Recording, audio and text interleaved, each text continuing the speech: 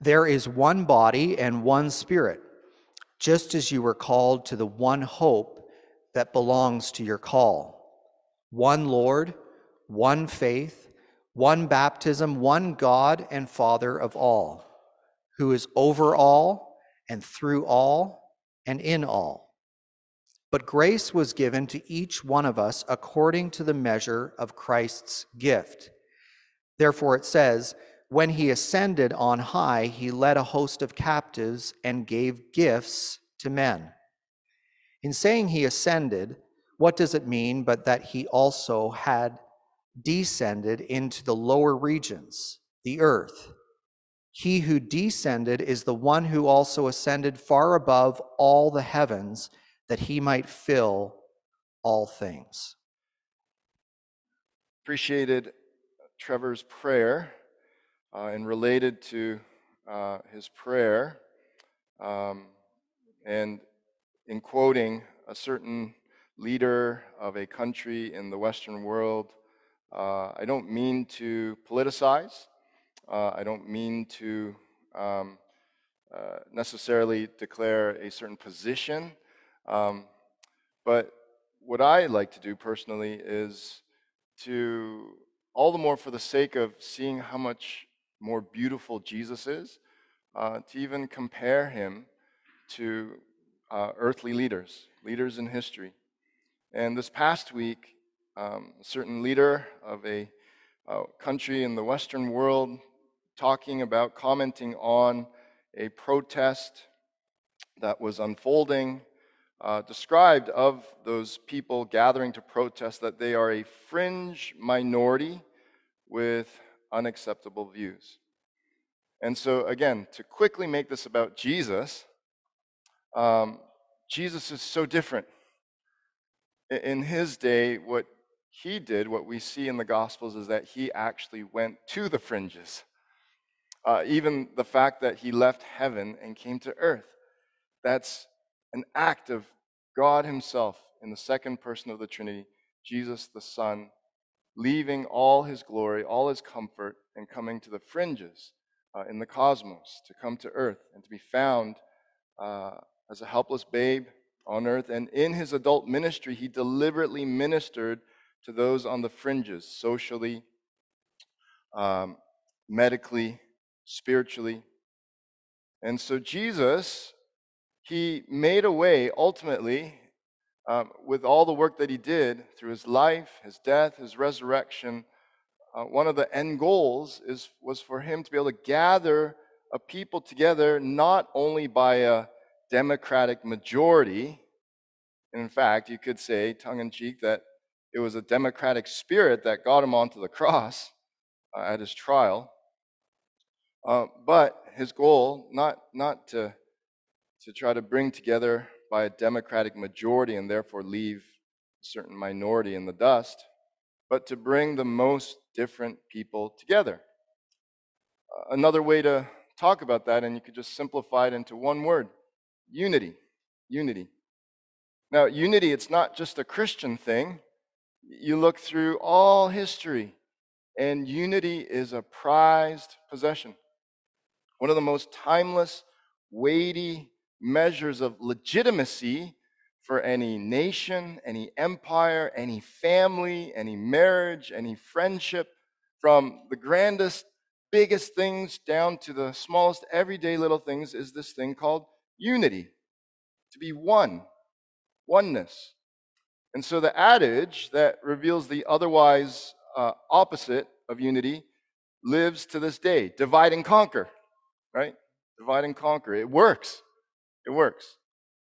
And the only thing that's good, and at least in our household that's good to divide and conquer, is the grocery list. Otherwise, dividing and conquering, it works. It destroys. So that's the flip side of unity. Now, we shouldn't be surprised, because we believe in God who created this universe, and he stamped his image on everything. And first, so on that grandest eternal cosmic scale, God, he's beautifully mysterious. He is three in one. He is diversity in unity. He's three individual persons in unity, in one.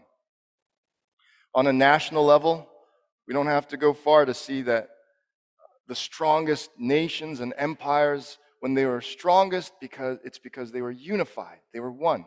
And when they became weakest, is because they were divided and conquered. At a family level, when you see a family that's unified, a husband and wife that's unified, it's good.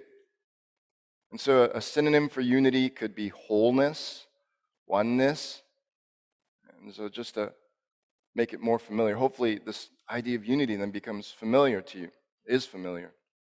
So today, these verses 4 to 10, and we will skip back to verse 3 for a little bit.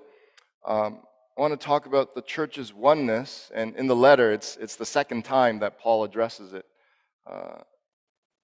And I hope you catch the drift with me that oneness in God's plan for his church, his unity, the wholeness of the church is so important, worth fighting for.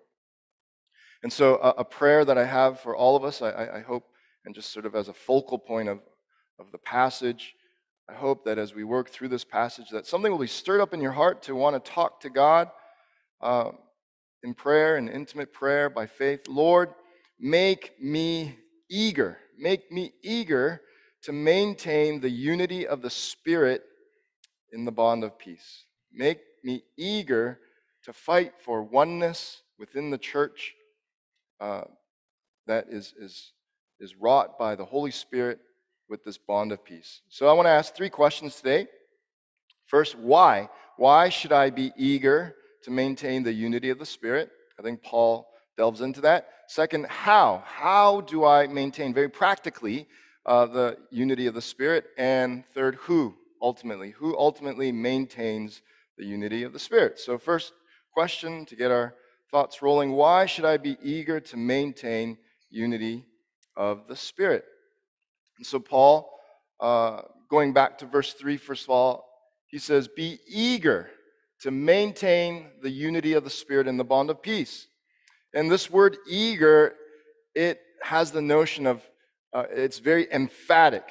It carries the notion, we're to spare no effort.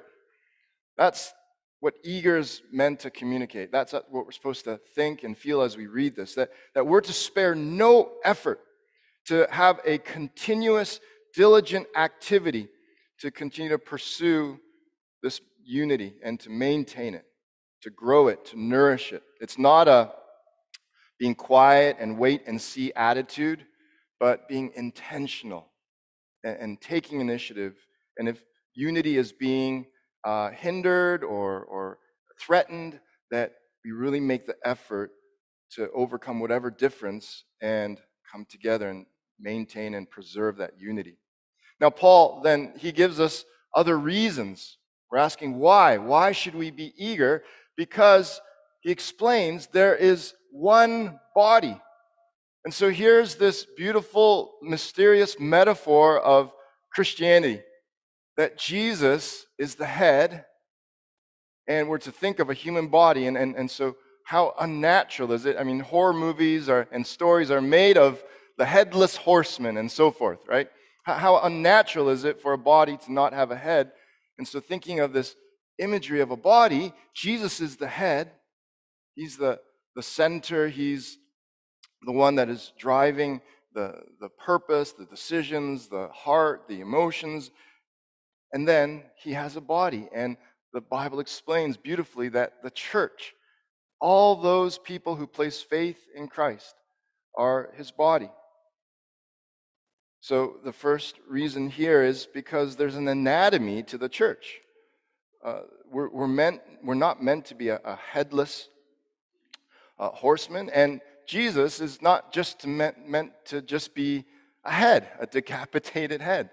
Now, I don't apologize using that kind of gruesome language because that's the point. That's how important our unity is, that we really are Christ's body and one with him and one with each other. Now, the second reason that we see here, Paul, in elaborating on that, says there's one body and one spirit, meaning Just as with a human body, if one part of your body is severed, then your life will flow out, right? And you could actually pass away because life is flowing out of you. And so in the same way, similarly, this is how much Paul wants us to understand how important it is that we are part of Christ's body and that our identity is found in this communal aspect of being Christ's body and being one with each other. And this Holy Spirit, the third person of the Trinity, it flows through his body. And so you and I, just as our physical bodies are wonderfully, just mysteriously, just a feat of human biological engineering, it flows, it works, it lives because there's a oneness to even the parts of our physical body. Even more importantly, the same Holy Spirit is flowing and living in all of us and binding us together. So the point is, just as it's as unnatural as it is to think of a body whose members are dismembered, that's the same importance of the church being one. Now, notice the second reason, and this is really neat. This is the first time I noticed this in my own read of Ephesians. Just as you were called to the one hope, and here's the part that I want you to notice, that belongs to your call. Why should we be eager to maintain the unity of the Spirit? Because this is baked into unity of the Spirit and of the church being one is baked into the definition of being a Christ follower. The one hope that belongs to your call. When you said yes to Jesus, whether this was explicitly explained to you or not, whether you were aware of it or not, what came baked into the call, kind of like the fine print when you sign something, but it's not fine print, really. It should be something that is explained in big, bold font when we are invited to place faith in Christ, baked into our call. And this call is referring to a call to respond to God's grace. It's not a vocational call. It's not a call to a certain cause on earth, but it's a call to become a child of God by grace through faith. And what belongs to your call is that you're not just saved individually, but you're saved into the family of Christ, into the body of Christ. That's a definition of a true Christ follower, then. That you're saved by grace through faith, called to be God's elect child, God's chosen people, to be adopted and taken to take on the Father God's name and be brought into his family. Okay? Now this makes complete sense because as Christians, we're just overflowing what God has done, who God is, and what he's done for us. And who God is that he's the Trinity God. He is family before any human family existed on earth. And God, being unified, three persons in one, now that overflows into his church. And so we shouldn't be surprised that this is a part of our call. So I love what John Stott says, reflecting on this part of the passage. Is there only one God? Then he has only one church. Is the unity of God inviolable? Then so is the unity of the church. The unity of the church is as indestructible as the unity of God himself.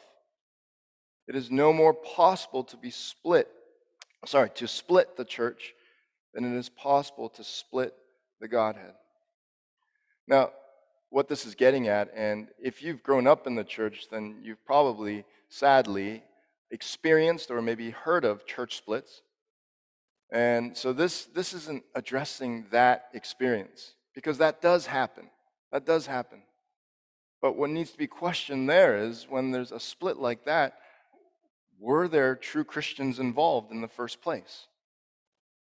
There should be no difference amongst God's people that can't be overcome by the grace of God and reconciling as God has reconciled us to himself and applying that to one another. John Stott, what he's trying to get at, and I agree with him, is this is how important unity for the church is meant to be, because it reflects the very nature of God. So then how? How do I maintain unity of the Spirit? So let's go back to verse 3 again. And Paul, he says, be eager to maintain the unity of the Spirit. And here he gives some of the how. In the bond of peace. Now, when I think of bond, and we should think of it this way, I think of glue, right? Bonding and sealing. And so what Paul is talking about here, to paraphrase it, he's saying, eager to maintain the unity of the Spirit in the glue of peace. What's going to hold us together is this notion of peace. Now, the actual language in the Greek, it literally means ligament. And so kind of same idea. How is your body held together, your physical body? It's held together by all the sinews and ligaments, and it's kind of a glue for the body. And so just that whole notion, okay, there's something that's supposed to be sticking us together and making us inseparable.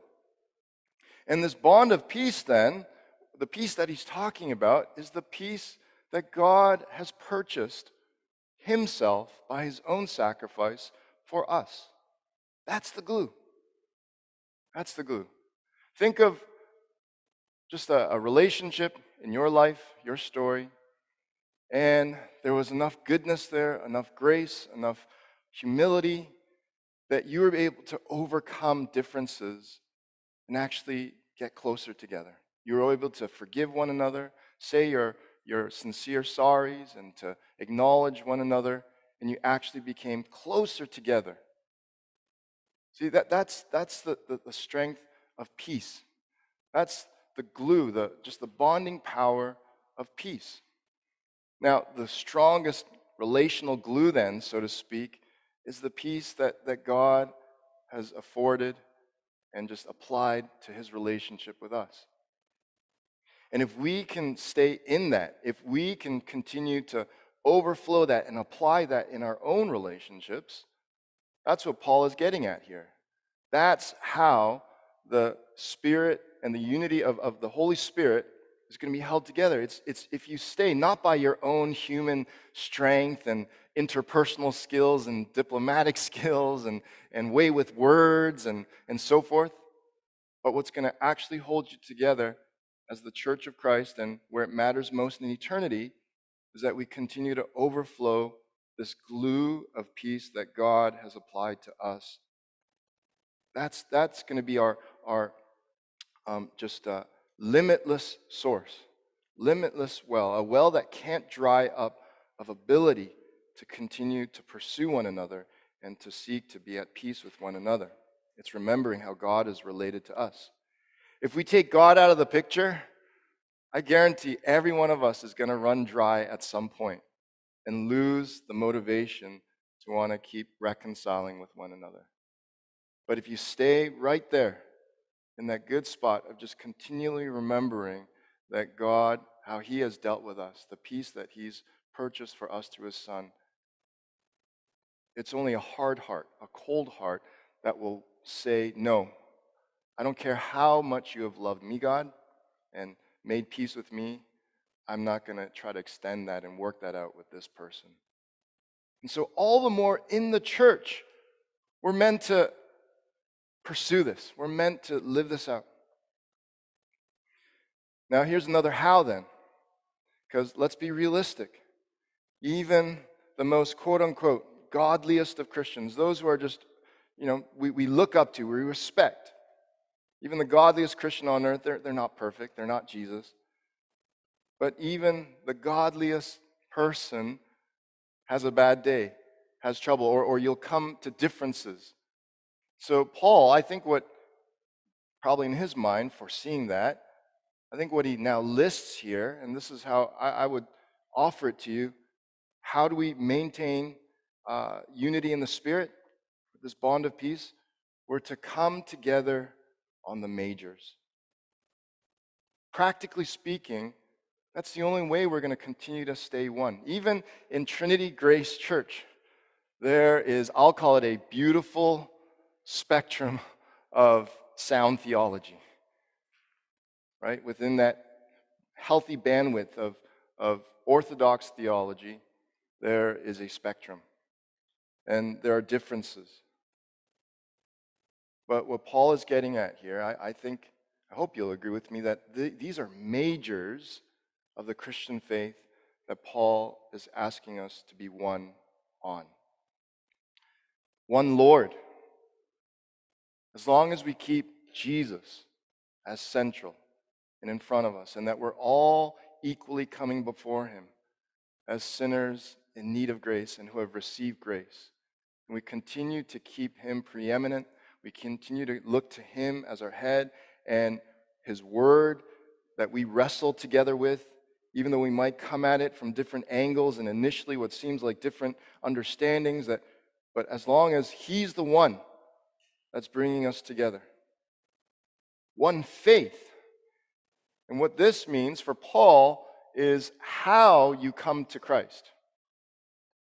It's the whole notion that we are saved by grace. Doesn't matter how different within that healthy bandwidth of Orthodox theology. For me, let's say, just to speak just from my own, where I'm standing these days, no matter how charismatic, for example, a brother or sister might be, if they believe in Jesus and then they believe that they need grace to be saved, and their only part is to confess by faith, to place their faith in Christ, then we're one body. One baptism. What's the major that Paul is referring to here? It's not the mode. Okay? By mode we mean, let's say, believer's baptism or water over the head sprinkled or dunked into a pool or a lake. That's the mode. What he's talking about here is our greatest need. What baptism, you boil it down, what baptism most importantly signifies, the whole notion of it is a cleansing, whether it's sprinkled, whether it's dunked, whether it's in a shower, whatever, right? The whole notion is a cleansing. It's being washed over. And so what baptism points to, what we all have in common, no matter what mode of baptism you've experienced, is that we need cleansing from our sins, and pointing to the most important baptism, the baptism of the Spirit that is explained in the New Testament, meaning to be filled with the Spirit, to be reborn from the inside, to be given a new heart. That's the one baptism. And so, if someone is willing to say, my greatest need is for forgiveness of my sins, and it comes with a cleansing by the Spirit on my heart through Jesus and being united to his baptism, meaning Jesus, he got baptized too to symbolize his death, going under in the Jordan water, the river, and being raised to life. And that's a second most important meaning of baptism, that we're united to Christ in his baptism, his death, and his resurrection. Okay? And so here are majors that we're supposed to come around together with. And of course, verse 6, one God and Father of all. But there is one God who has created this universe. So how do we, practically speaking, maintain unity in the Spirit? We're to come together on these majors. And then with much charity, within that orthodox bandwidth of theology and understanding of Scripture, to discuss our differences and to work these things out. So let me ask the third and last question today then. Who ultimately maintains unity of the Spirit? Whose responsibility is it ultimately? This is kind of a both and question and answer. Because Paul, he starts off saying, but, so up to this point, verses 4 to 6, he's been talking from a high level about the church as one whole unit, one whole body of all its many members. And then he pivots. He says, but grace was given to each one of us. It's that whole adage, the wisdom of the forest and the trees. Verses 4 to 6, he was talking about the forest of the church. All of God's people. And within a local church, the entire congregation. But then he pivots, and now he begins to give attention to each individual tree, each individual follower and believer of Christ. But grace was given to each one of us according to the measure of Christ's gift. And so here's the both and. Each one of us has a responsibility. Each one of us has to do our part to be eager, to just have no stops in pursuing unity within the church, to make every effort, not a just wait and see attitude. But then ultimately, even our own ability to do that, remember the bond of peace. Where do we get that glue in the first place from? It's because we remember how God has dealt with us, has made peace with us. And that's why Paul says very accurately, Jesus gives. Jesus gives. Grace was given to each one of us. Jesus gives, and here Jesus giving, even the commentators they read, they were kind of divided. I know, ironically, but still on the same page overall. That are these spiritual gifts that he's giving? I mean, gifts like encouragement, service, mercy, healing, etc., etc. All those wonderful gifts of the Spirit that are listed. Or is this just in general, too, even more broadly, the umbrella is just Jesus giving gifts, giving grace. And included in that are these spiritual gifts as well. I don't think it really matters which way you go. And at the end of the day, that's a minor, right? That's a minor. It's not the major that Paul was talking about a verse earlier. But the point is that it's both and. We each have our part. We each have our part. But we can only do our part because of where we get the ability to extend peace, to show grace. And so Paul, he now quotes Psalm 68. And, I don't think it should be lost on us that this is a poem. This is, and what are poems? Poems are just artfully written stories. And just the whole notion, just that we're invited to be part of God's story, as he quotes Psalm 68. And so he quotes verse 18 specifically to describe what's going on here. Therefore, it says, when he, referring to Jesus, ascended on high, he led a host of captives, and he gave gifts to men. And so Paul has this imagery from ancient times to even Paul's time and even his time of Roman Empire and so forth, when a leader, a conqueror, an emperor, whoever was victorious, they would have a train as they returned to their home city, their capital city. And that train would be full of many things, which included also even captives. It was for sure a show of power, just puffing up the chest and to display their victory, their dominance, their strength. And so there's some of this imagery going on, but before we think too quickly, so is Paul saying Jesus is just like those tyrannical leaders? No. When it says here, he led a host of captives, I love what Charles Hodge reflects on, how he reflects on this passage. And he says that these captives, led in triumph in this way, may be either the enemies of Christ, Satan, sin, and death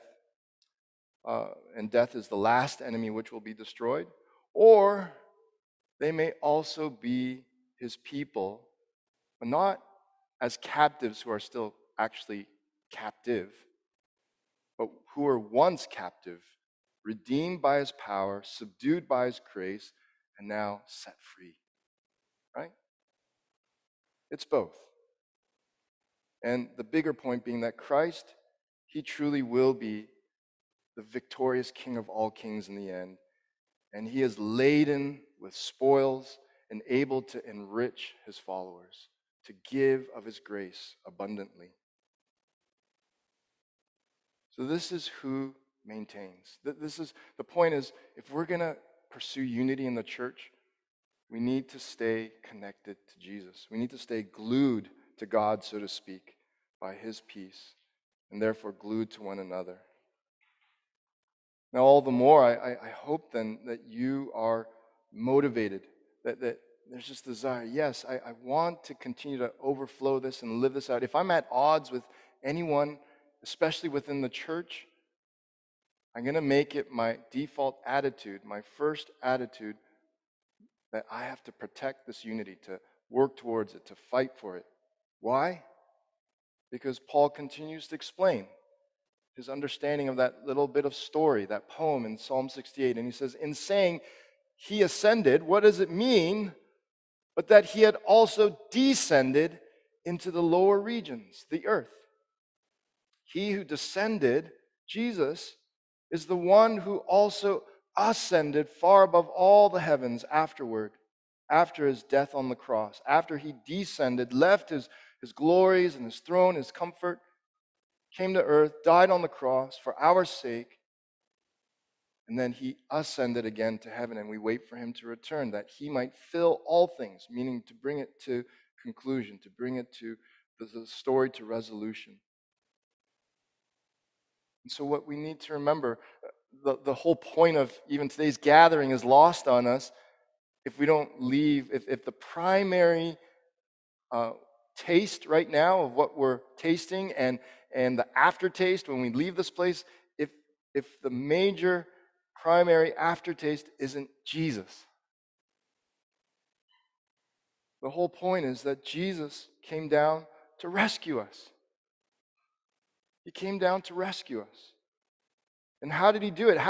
He gave up his body, literally, physically, but also with the deepest spiritual meaning as a sacrifice for the sins of humanity, for you and me. It can't be lost on us that the reason why we can have that bond of peace, that glue of peace, is because Jesus sacrificed his bond with the Father and the Spirit. His fellowship, his perfect unity with the Trinity so that we could be brought in. One happy note in my week, this past week, was finally got connected with, we just moved to a new neighborhood a few months ago, and I've been just hoping to connect with the neighborhood dads, and finally got connected with them this past week. A bunch of them rallied together, and it's great to see the unity amongst the dads in the neighborhood, and they put their resources together and they built a really, actually it's featured on toronto.ca and blog.to, you can Google it, but I think it's the largest natural rink in the city, and it's built on a baseball diamond, and now I'm part of the rotation to help maintain it and so forth, and it just made me happy to be able to connect with them and now just begin to slowly build relationships. But I know that with these, hopefully making new friends and with these dads, the greatest challenge is going to be to get them interested in talking about the life after this life. I know that's going to be the greatest challenge, about eternal matters.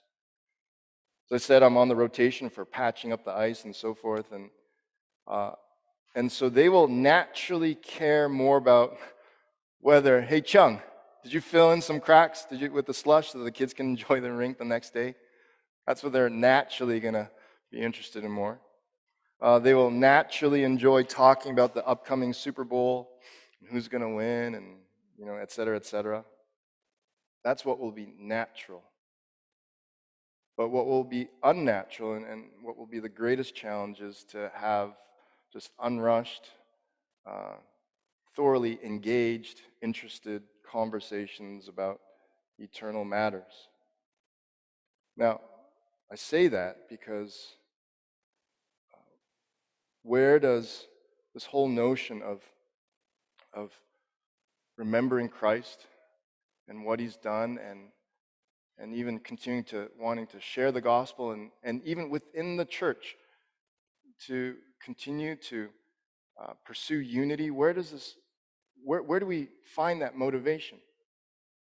It's remembering this Jesus who ascended. So first he was ascended and then he descended. He gave up everything so that we could have that bond of peace. This is what we need to begin to care about most deeply. It's not natural in that sense. It's not natural to want to pursue unity per se. It's so easy to become overcome by just earthly priorities and what we care about, what's right in front of us, what we think is more important. All that to say, I pray that this prayer could be on our hearts. Lord, make me eager to maintain the unity of the Spirit in the bond of peace.